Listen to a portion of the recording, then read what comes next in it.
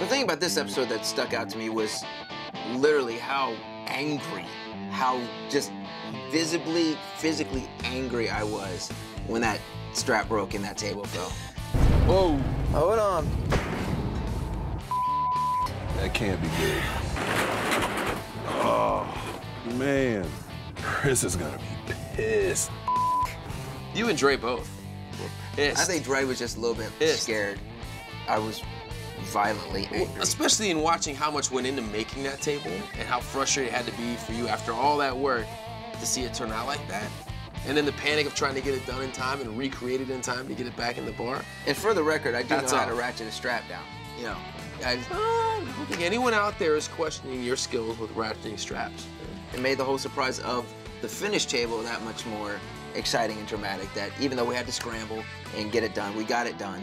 And now it's in the bar and looks fantastic. Whatever went into it was well worth it because the table is a centerpiece of the bar. It's definitely a calling card of the bar. So